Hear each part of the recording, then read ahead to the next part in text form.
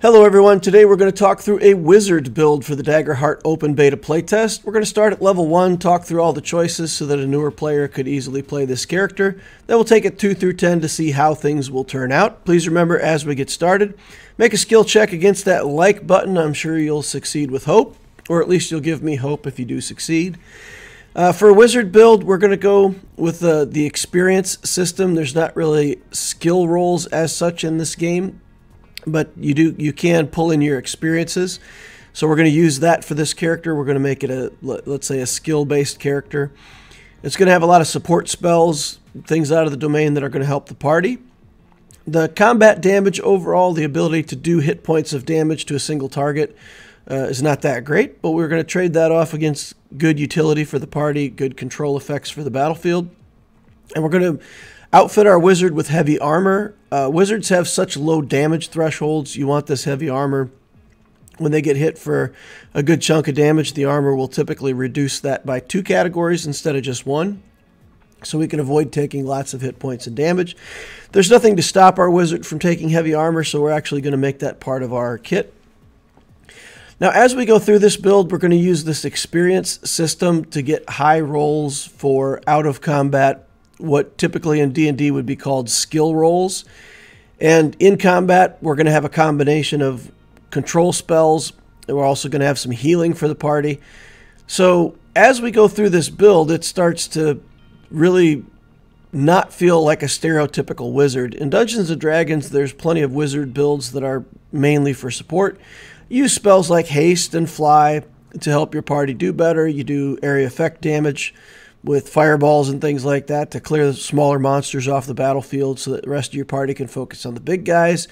Later in the game, you can use banishment, wall of force, polymorph, things like that to help control the combats. So we're familiar with that. That feels like a wizard. But then to say that that character is also going to be the best scout in your party, they're also going to be the rogue for your party, just sort of feels a little bit strange. And it makes this character feel, let's say, definitely different than the stereotypical D&D wizard. So this is going to be a combination of a scout, a thief, a wizard, and a cleric. That's also going to make this character the non-combat role expert. So in combat, there's going to be characters that are much better at dealing damage. But out of combat, you may find that the whole party will just turn to this character and wait for the important rolls to be made. And I don't know if that's good for everyone. So just be aware, if you're playing this character, when it's time to go scouting, you'll be out front. When it's time to disarm a trap, you'll probably be the one who wants to disarm the trap. If there's a knowledge roll to be made, you're the one going to be role-playing for the knowledge. So if you want to be the point person, this could be a great character for you. If you don't normally want to be the character that's kind of put in front of everything, then maybe this type of character isn't for you. It's not like a typical D&D rogue where you can do some stuff and then sneak into the background. All right, so the build goals, we're going to try to establish hope and stress mechanics right away. We're going to focus on out-of-combat stuff. Knowledge and instinct are going to be the main 2 skills, but we're also going to level up presence and finesse as much as we can. So we're going to have high traits across all the stats. We're going to have support stuff to heal characters. We're going to have spells that move enemies around. We're going to have rest mechanics eventually. And we're going to focus on really this experience system and using high traits and high experience rolls to succeed at just about anything we want in the game. For the ancestry, there's a lot of different things we could do. Orcs, elves, Galapas, add proficiency to armor. We're not really going to go with a very high proficiency, so Galapas not the greatest for this particular build. Halflings are always great. Just wake up in the morning, give everybody hope, and then you have a little bit of control on your hope. You get to reroll ones, so it's a good choice for just about any character you want to build. Orcs, of course, make better use of armor. But for this particular build, we're going to go with the Furbolg. They have a chance to ignore stress. So we're going to activate things that take stress. We roll a d6, and on a 6, we don't have to take that stress after all. That's going to help this class as we go through the levels. It's also nice for role-playing. So now we're a Firbolg. We're trying to be very calm. We've got this heavy armor. And that can lead us into some very specific role-playing ideas. For community, you could pick a bunch of different communities. Whatever flavor you want for this character could be fine. Ridgeborn to give you maybe some more armor tricks. Orderborn's always good. Slyborn could give you some advantages in certain skill checks. But we're going to go with Wanderborn. And again, if we're trying to be the person who, out of combat and in role-playing, is solving a lot of problems, Wanderborn just lets us solve another problem sometimes. You spend a hope, you reach into your pack, and you pull out something that's useful for the current situation, and you work together with your DM and decide what that is. So it's just another way for this character to sort of fill in for whatever is needed, whatever we might not have. So we'll take that as the community. So now we have a personality. We have this wandering Firbolg named Pat. And Pat is going to be fully encased in heavy armor. The helmet is going to be completely closed in. We know it's a Firbolg because maybe we see these cow-like ears sticking out or maybe some horns. But as far as the identity of the character, we're not going to know anything. And I would play this character in a way that I would never tell the party for the entire duration of the campaign. I would never reveal myself to be either male or female or any other identifying quality. If they asked, you know, any identifying questions, I would say something like, you know, I identify as the keeper of Codex Illuminator or something like that, and just make it a mystery as to what sort of creature I am. I would have kind of a deadpan voice. The book that I carry around would be a big part of the character, so we keep our spells in there. It's also got the answer to everything. So when we make these skill rolls and we check our experiences, we spend a hope, we spend a stress, we access the book, we look through it, we find the answers, and there's everything in there. So if you want to open a door or pick a lock or track a monster or figure out how to be sneaky, like, the answer to everything that you want to do is somehow in this book. And you can role play the book as well. Maybe the book is just a massive book that has teeny tiny writing. So there's like 90 encyclopedias worth of information inside this in this book if you know where to look. So let's say you fail on a experience check or something like that, and you know manage to roll a failure. Maybe I just couldn't find it in the book. You know, you can role play that out. If you have a success with hope or a critical success, maybe you knew exactly where it was and you just kind of open the book and kind of use your deadpan voice. And yes, here in chapter 632 on page 1,872,000, it does say that this is the proper ointment to put on that wound, and just kind of, you know, play through it like you're looking through the book or showing people where stuff is in the book. I see this character being not necessarily outright annoying, but certainly playing into that whole, you know, I know everything if you ask me kind of a flavor. All right, so that brings us to the class and subclass. We're going to be a wizard. We're going to do School of Knowledge. It gives advantage on some knowledge rolls, but what we're really here for is the ability to spend stress to double our experience bonuses. And we're going to use that to sort of break the statistics of the game. Wizard, you get to pick a number, and when you roll your duality dice, if that number shows up, you get to clear a stress or gain a hope. So 23 out of 144 results will have any given number that you pick. Remember, one of the results that you could get is doubles of that number, and I don't think you get double the benefit if you, like, let's say you pick 2 and you get double 2s. I don't think you get to clear 2 stress, but you can tell me in the comments below if you feel differently. If both duality dice roll your number, does that mean that it triggers twice? I don't think so, but even so, 16% of the time we're going to get that number to come up. For my own psychology, I would pick a low number like 2. If I roll a 2, I probably fail the roll. So if I fail a roll, I still get a benefit out of it. And then it feels like your character's either going to succeed, they're going to get hope, or even if they fail, they're probably going to get something out of it. So That's what I might do. If your team has some re-rolls in it, then you want to pick a higher number because you're going to try to re-roll into higher numbers, and maybe you get more of those in a given sitting. I suppose, again, leave it in the comments how you think this works. If you roll a 2 and a 5, and that's a failure, and you decide to re-roll it, did you still get to clear a stress because you rolled a 2 originally? Does that original roll count, or does only the re-roll count? Now that I think about it, I guess re-rolls don't matter because it does say when you roll your duality dice. So even if you re-roll them, you should probably get the benefit. Interesting.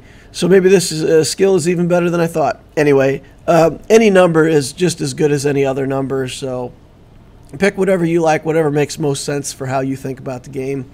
And I must admit, I originally tried to build this wizard several different ways, combining the School of War and the experience system to get a character that was both good at skills out of combat and also still pretty competent in combat.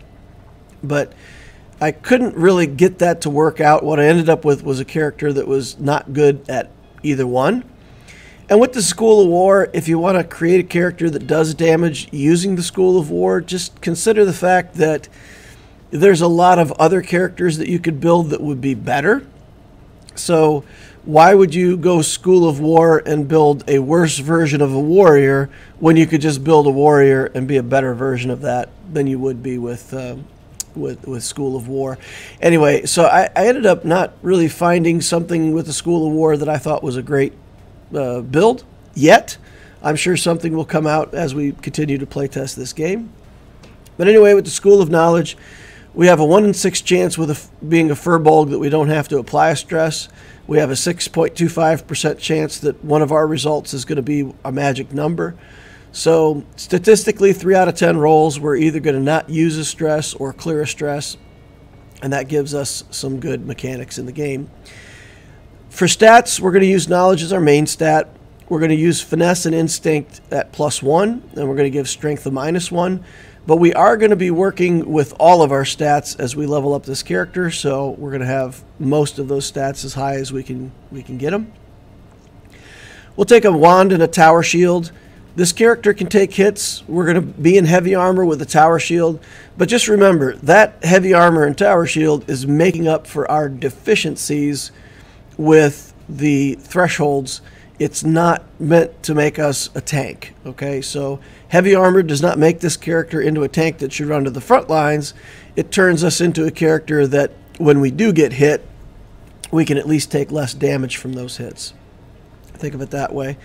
Here's the full plate armor. We see another picture of our little bovine friend kind of all wrapped up, and you know, we shouldn't even really be able to tell what kind of character this is. Just a bunch of heavy armor. Starting inventory, you can pick whatever you like. It's not really much of a big deal. Play whatever, get whatever you want for your role playing.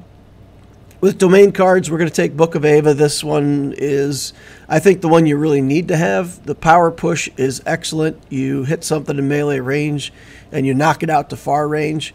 It's a great way to control the battlefield, push things away, make them take their next turn. The next time that monster gets an action token used, it's just going to move back into combat with you.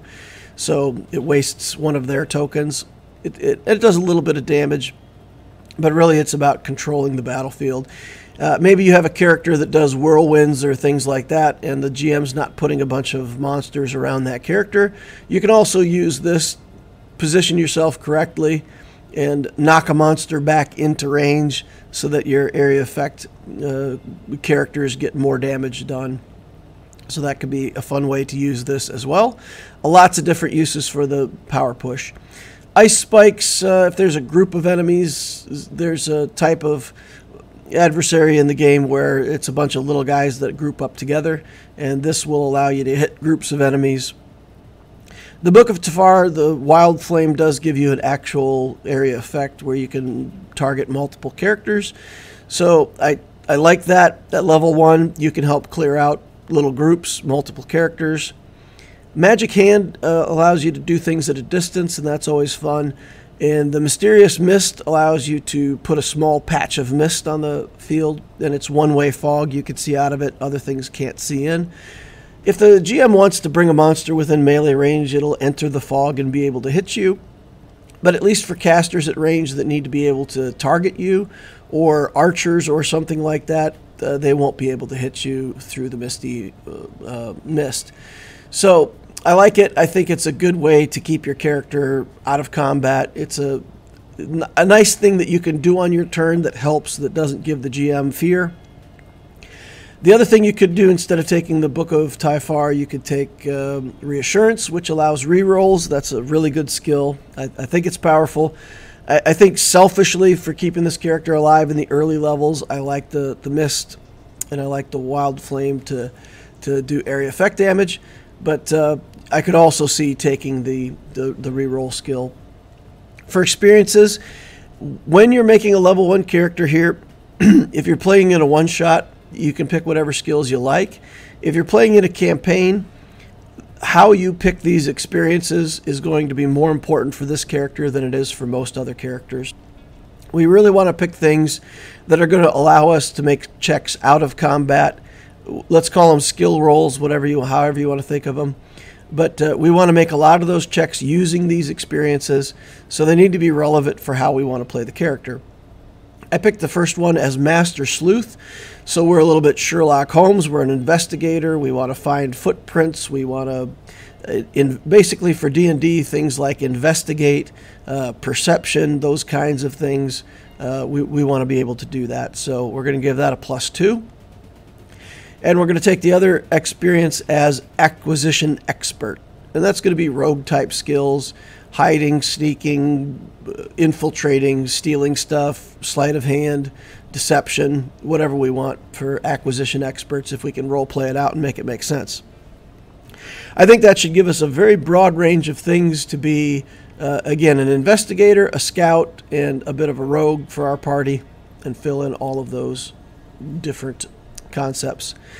So at level 1 characters in Daggerheart are all going to feel pretty good. I mean, there's not a whole lot of bad choices you can make. The stats are pretty flat. The way the system works is pretty flat. So, you know, get in there with the character, have some fun, push some things around, support your party, and get ready to move up.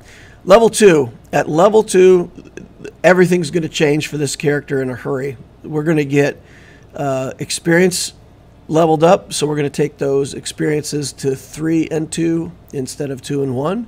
We're going to level up the traits of knowledge and instinct. And again, instinct should be the things that are like investigation and perception. That's always been a very important set of skills in Dungeons & Dragons, and I think it's still relevant for Daggerheart roleplay. So we're going to keep instinct as our top other skill besides knowledge. We're going to take the Book of Vagris, which is going to give us Rune Lock, Arcane Door, and Reveal. For experience at level 2, again, we want to pick something that we can use. So we've got our scouting down, we've got our rogue skills down. I said School of Charm. So now if we're in a social setting and we need to make somebody our friend, maybe Pat is just sort of a sad and pathetic character, and maybe not in the traditional sense of presence being, you know, attractive and leadership and commanding, but more like, you know, likable, and sort of in a way that you feel empathy or feel sorry for the character. But you could role play out some social, let's say, charisma-based concepts with this character and get this experience to kick in. In keeping with the idea that we've got this big book that has everything in the world written in it, we say, okay, we're studying School of Charm, call it Chapter of Charm, whatever you want to. We don't really know how to be, let's say, interesting to people, but we know how to look it up in the book and figure it out as we go along. So, again, it goes in with the role play of the character. If you want to pick something different for your experience, feel free, but I think like a social charisma type thing is fitting here. In the Book of Vagris, the reveal can be really interesting. It depends on how you and your GM decide to work with this. Reveal, you make a check, and if there's anything hidden, you get to see it. So you can make a check. Don't use any hope. Don't trigger any experiences. Just roll a check. So you throw out the duality dice, and you got a 3 in 10 chance. Well, I guess you're not using stress, so the Firbolg doesn't kick in. But, one of the dice results comes up to your magic number. You get to clear a stress or gain a hope. So you could be making reveal checks frequently, and over time you would clear stress or gain hope, whatever you want to do with that rolling of your ideal number. So this gives you kind of a free roll, and you can generate fear and give the GM a bunch of fear doing this, so it's not completely without consequence. I think in the game terms, there's some context that says if it's not a roll with stakes, like if failure doesn't mean anything, just give it to them. So I think a lot of times your GM would say, there's nothing hidden, don't roll. You're automatically, I'm just going to tell you now you're going to fail. There's no stakes. I'm not going to let you just run around rolling reveals. But, if the circumstances allow it and it makes sense, it's a way for you to generate a roll and potentially clear your stress. Anyway, between the experience and the traits, we're going to have much better results there too. All right, at level 3, we're going to get another stress that we can use, and we're going to level up the traits of presence and finesse. We're going to take the Book of Norai, and Fireball, I think, is underpowered. Even if you're taking all of your proficiencies, Fireball scales with proficiency. It affects a little patch up to very close range, which isn't bad, but it's also not fantastic. It doesn't feel that big or powerful. And again, we'll have to see in playtesting. Maybe that's better than I think. But Fireball seems underwhelming. Tether, on the other hand, I think is the reason we take this for the rest of the game. Being able to lock something down, and especially the part where it says you can tether a flying creature and basically ground it. There's combats where I could see, even once this is in the vault, you would pull this out of the vault, hit something with a tether, and that could be one of the biggest control turns that you could take. So I think it's worth having this just for the utility of tether for the whole game. Level 4, we're going to take a proficiency. Take our second proficiency here, and we'll take the traits and level up our agility and strength and get those. So we've leveled up every trait now, all 6 of our traits within this first tier. We'll take the Book of Grin. We'll get deflection, lock, and Wall of Flame. The Wall of Flame is pretty interesting. That can section off a piece of the battlefield between any two far points. So you make a circle around yourself at far, and you can pick basically half the circle to be covered by the Wall of Flame. You can draw it at an angle up through the circle between any 2 far points. So basically, if there's characters that need to get into melee that haven't yet got to melee, you can put them on the other side of the wall, make them take damage as they get to you. Then you use Book of Ava, knock them back behind the wall again, they take damage, and then when they walk through it again, they take damage. So bouncing things back and forth on that side of the wall could be fun. So the wall itself isn't that impressive, but the ability to, generate future effects is interesting. So in combat, our Pat here isn't going to do much weapon-based damage. We're not often going to be using our wand. Mostly we're going to be using Ava, Ice Shards, or helping the party. Later on, we'll get Fireball. It's going to scale badly with this character because we're not going to take a lot of proficiency, but here at low levels, it does work pretty well. And we've got Wall of Flame. If you want to take Reassurance, that could help if you've got that. And that kind of... we're more of a non-combat character, right? So in combat, we're just helping out, controlling, and that's it. For out of combat, our Master Sleuth is now at +3, Acquisitions Expert is +2. Our stats went up. We can spend a stress to double those to 6 and 4. So for most of our scouting and roguelike abilities, we're going to be either at +6 or +4 on those skill checks if we choose to use a stress. On certain knowledge checks, we'll get another D8 advantage. And, the party can always burn hope to give us advantage on other rolls. So these skill checks are going to be high. We're often going to have somewhere around, let's say, 7 to 10 bonus on those rolls. And if we get advantage beyond that, we could easily be in the 10 to 15 range for what we actually put on top of our roll. So let's say at this level, DC 16 would be the average, the normal check. And if you can already put plus 12 on top of that, you almost can't fail these rolls for an average roll. If we're taking a hit in combat, again, we're going to use our armor to try to reduce that by 2 categories whenever we can. Whenever we take stress to activate our experience, always remember to roll that Firbolg D6, and there's a chance that we don't have to use the stress after all. Even if we're taking a stress for combat, you know, we take like a 15 hit points of damage, we use our armor, we reduce that down to stress. Okay, we still get to roll the Firbolg roll. In terms of role-playing, this character is never going to panic, no matter how bad it gets. I would always play this character deadpan. So let's say somebody fell down in combat, they needed to be healed. Maybe you've got something to go over and help them, something like that. It works a little bit differently in D&D, healing fallen characters, but let's say somebody's in trouble, restrained, whatever, you go to help them. Don't panic. You know, okay, I'll come over here. I think there's something in my book that tells me how to deal with this. Let me look it up, and I will see if I can help you become unrestrained. I have this funny image of this character just walking around in heavy plate mail, just kind of plodding around, chilling out. All right, so if your GM does a lot of objective-based combats, and in Warhammer 40K, there's this idea that you always have to play to the objective. I used to play that game a lot when I was younger, and I can't tell you how many times I won. In terms of 40K combat, I lost the combats. More of my troops were dead. I didn't, you know, let's say win the combat, but I played the objective and won the scenario, and that would get you enough points to get a win in the game. So sometimes in D&D that's fun, right? Let's say you go into a combat, and the whole thing that you're trying to do is get the necklace from the necromancer before he casts the ritual. Let's say he has to pour some blood out of this necklace. He's got some kind of vial around his neck. So he's doing the ritual. He's got his arm raised. You walked into the room, and now you got to get this vial from him.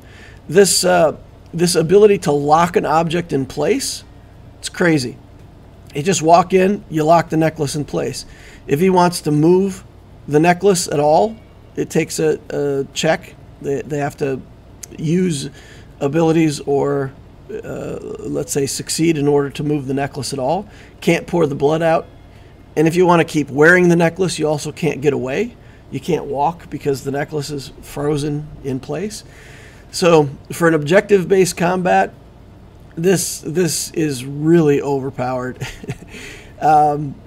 Let's say somebody steals something from you. They take your pouch of gold and they're running down the street. You just go, okay, stop. And your pouch of gold just freezes right there. And the urchin that took it or the thief or whatever, they're not going to get away with it. That object is just frozen in space. So things like this are going to make this character really shine. In like the drudgery of combat, when you're just trying to do hit points to characters, it's not that great. But these mechanics of, you know, using the wall, using the area effects, locking objects in place with that spell really can change how the combat works. Okay, level 5s through 7, second tier here. We're going to take another experience. We're going to call this Master of Geography. Teleport spell, you have to make a spell check when you cast it to see if you land in the right spot. And if you're not familiar with a particular area, you take some penalties. So teleporting somewhere you've never been before is hard. But with this wizard, if we have a relevant experience and we can find a way to roleplay that and trigger it and use it, really the teleport spell becomes even more powerful. So I said Master of Geography, so even if we've never been there before, maybe we know something about it, we can trigger this experience and help teleport our party somewhere they've never been. We'll level up experiences and traits. Again, that's our main thing we're going for. We'll take the teleport spell. We'll swap out with the Book of Scythiel as needed. Level 6, we're going to take another stress slot. we'll level up the traits of presence and finesse. Again, keeping up with all those traits. We'll take the restoration and we'll put away the Book of Norai. We can always pull it out of the vault when we need it. At level 7, we'll take our subclass upgrade and we'll take the last 2 traits and take strength and agility up again. We'll take the Book of Homet and put it in the vault. That book is 0 cost to take out of the vault, so if we need the stuff that's on that particular domain, we'll just pull it out and use it. The primary role for this character through this tier is just control and support. We're going to use our turns to manage the enemy position, use the Wall of Flame, use the Book of Ava the same way we've been using it, and also have some of these other spells and skills to control the battlefield. We've got healing now. It's a number of tokens equal to our spell cast, which should be 4 or 5 if we have the knowledge relic. So we can heal 8 to 10 hit points per day for our party as a wizard. So that's nice. We'll help them. And then again, if somebody's got 2 hit points of damage and you take a rest, and that means that they can clear stress and clear armor, and then you can just give them back those 2 hit points, that makes your rests a lot more effective, makes it so that you can get through more combats in a day. So it's a nice little support mechanic. Out of combat, by now our Master Sleuth can be +5. We got it to +4, +3 because of the leveling up of our experiences through leveling up. But we also got a +1 from our subclass, so we add that to Master Sleuth and we have a +5. By leveling up our traits, it means that not only do we have these good experiences that we can double, we also have relevant traits for anything. So if it's a social setting, our presence is high. If it's a rogue thing, our finesse is high. If it's tracking or investigation, our instinct are high. And knowledge for anything that we might want to remember. So we've got stats covered, we've got rolls covered, and again, this reveal spell can be used to help find hidden things, but also to occasionally clear stress if your GM lets you do that. Levels 8 through 10 get another experience. I put in Cowabunga. Anything with a bovine pun. At this point, it's just role-playing. I don't know that any more experiences can be made relevant, so pick whatever you want. Our level 8 level up, we're going to take the subclass and the traits for knowledge and instinct.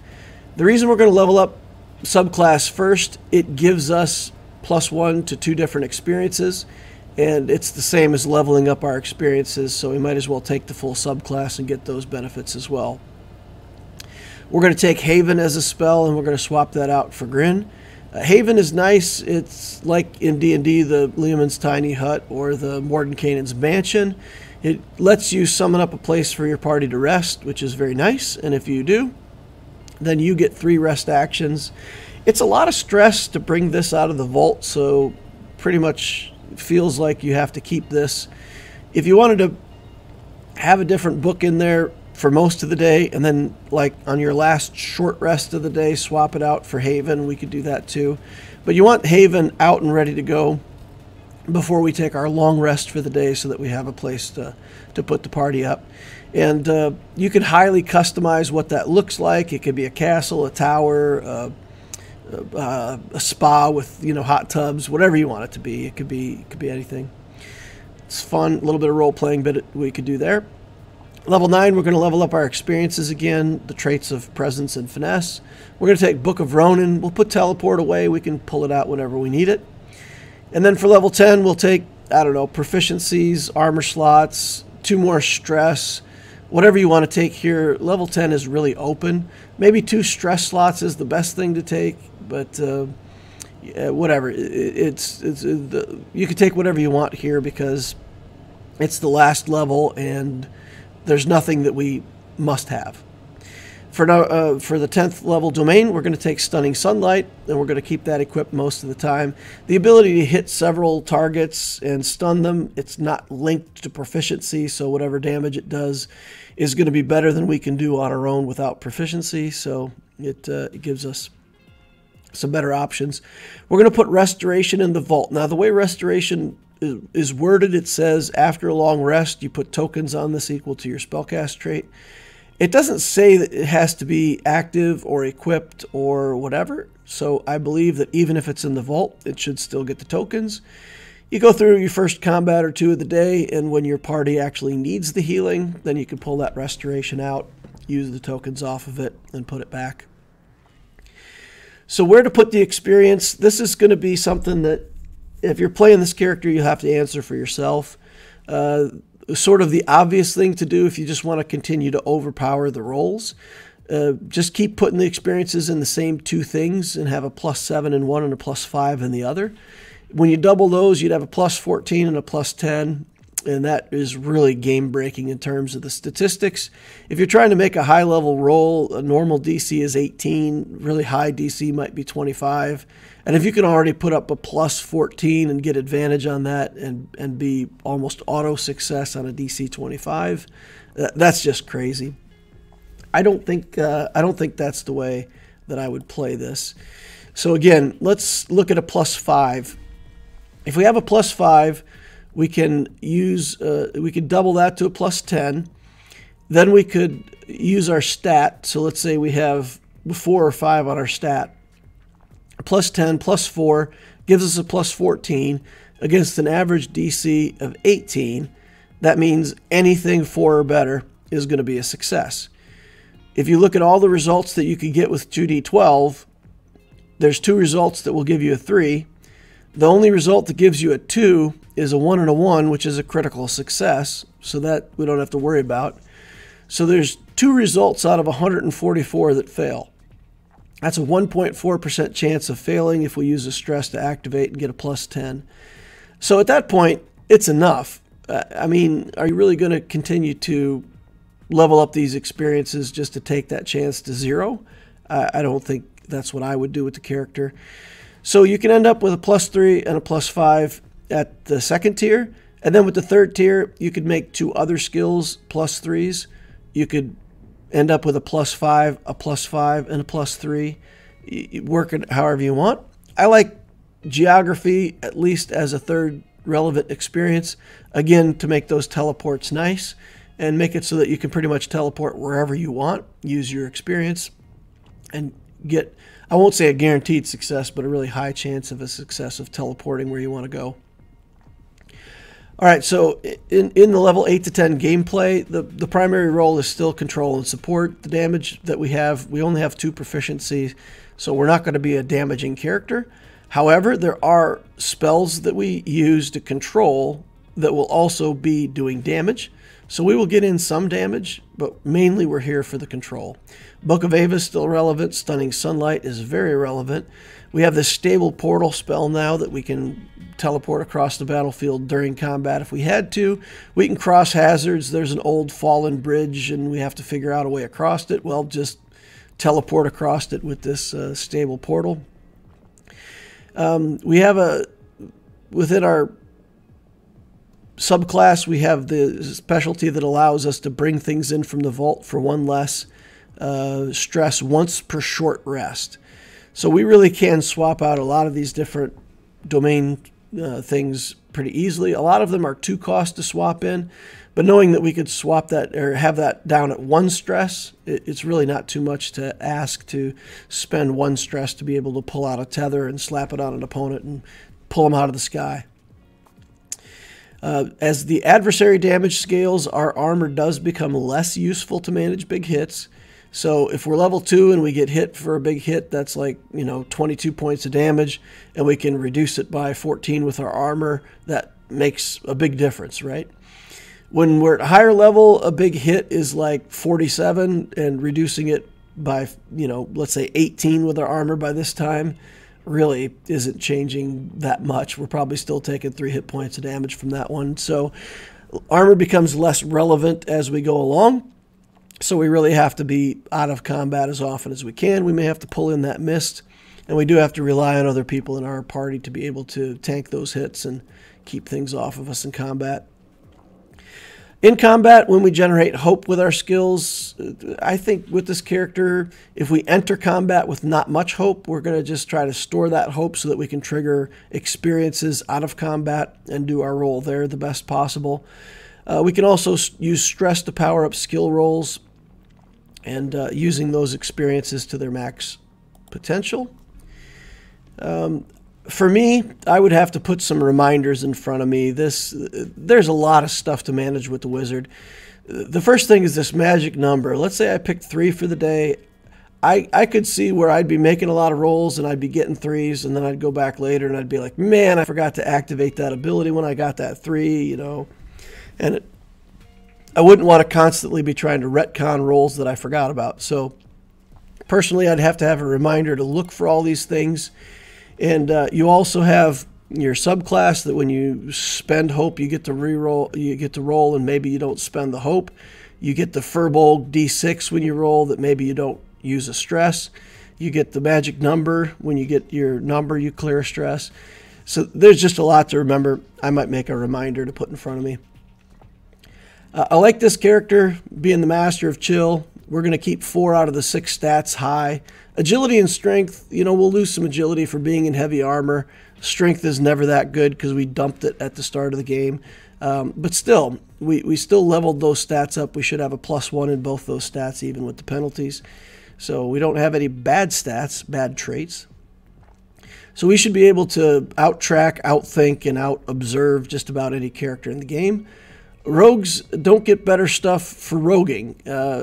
Really, some tricks to get, let's say, escape or infiltrate with rogues are better. They get more stuff around the hidden condition, which is better. But just in terms of straight up rolling, like unlocking a lock or disarming a trap, this character doubling experiences is going to outpace anything that a rogue can do, at least as far as I see it. And it does break the mechanics in the game. Again, Daggerheart's sort of performing in a pretty flat range, but when you could take a bonus of 5 and have a high trait, you're already got a good chance to succeed.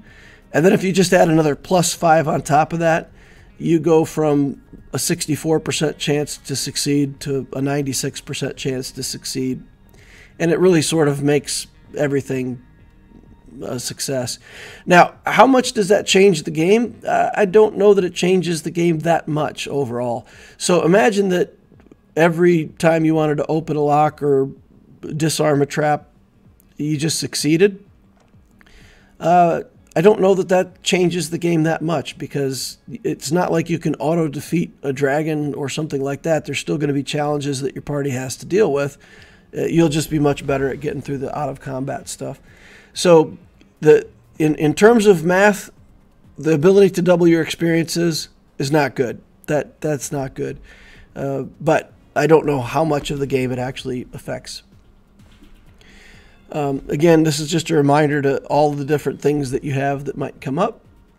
And then as a player, I think in the hands of the wrong kind of player, this character could be really annoying, because you'll just be doing almost everything out of combat and still have things to do in combat.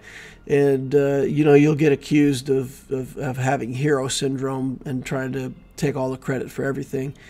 But I think if you sit back and play this character as, again, in my mind, this chill Firbolg who kind of stays in the background, let the party role play, and when a skill check needs to be made, they look to you, and you just kind of mope up and open up your book and succeed at the skill check and then go back into the background.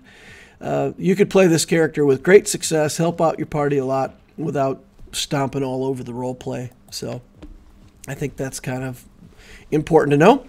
And then in the end, just the question, you know, this is a wizard. It's a combination of a rogue, ranger, paladin, cleric, if you think of the D&D stereotypes. It's got wizard-type control spells, can succeed at rogue abilities, ranger abilities, perception, social skills, has healing abilities like a cleric, which is, it's crazy that this much stuff can all go into one character. But yeah, we could easily beat all the best skill rolls in the game. And the trade-off is we're just not going to do combat damage. I think a party with several of these characters wouldn't be useful, but one character in a party of 4 or 5 certainly is going to make things a lot easier out of combat. So that's our skill wizard. That's the first character we've built that doesn't focus on proficiency and doing damage. So we see that we can, in some cases, build a character without using those standard skills. Here we can take a quick look at this character built out all the way to level 10. Evasion is horrible at 4. The armor's pretty good at 19. We've still only got 3 armor slots, and the thresholds are pretty bad, so try to avoid getting hit. If you do get hit, use this 19 armor to try to drop it from severe to major, or major to stress. But if you're already just taking 1 hit point, or possibly even 2 hit points with higher damage, just leave it alone and take those hit points. Use your armor wisely. We've got 9 stress. With this build, we've taken 2 additional stress slots with the level 10. Traits across the top: knowledge 5, presence 3, instinct and finesse are 4. That's going to allow us to do good scouting, knowledge, rogue skills, just about anything we want. The experiences: 5, 3, 3, 3. That's what I recommend. Master Sleuth at 5, Acquisitions Expert at 3, School of Charm at 3, and Geography at 3. That gives us a broad range of things we can succeed in: scouting skills, rogue skills, social settings, and really nailing those teleports when we want to go somewhere we've never been. In terms of the starting books, I would start with the Book of Ava out. Haven, you could start with something different earlier in the day and swap this out later. Stunning Sunlight, I would always keep in. This 4d20 damage, which is really good. And on a failure, they get stunned, and the GM has to use Fear to remove the condition. So this is super powerful for control. And the damage is really good considering that we don't have proficiency anyway, and we'll be able to roll 4d20s with it. So for the cost of 1 hope, this is really what we're going to do most of the time in combat. We've got the Book of Vagris ready for this arcane door revealing. And we've got the Book of Ronin for the stable portal that we might want to use in a combat situation. And we've got plenty of stuff in the vault. Again, tons of different stuff that we can use. This tether to pull things out of the sky. Deflections, time locks, walls of flame, whatever we want. Tons of stuff over here ready for us to pull out as needed. So that gives you an idea what the character could look like at level 10. Thank you all for watching. I appreciate each and every one of you.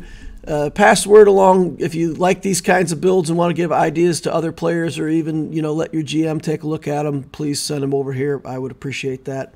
Hit that like button on the way out if you didn't hit it on the way in, and I sure hope to see you in the next build.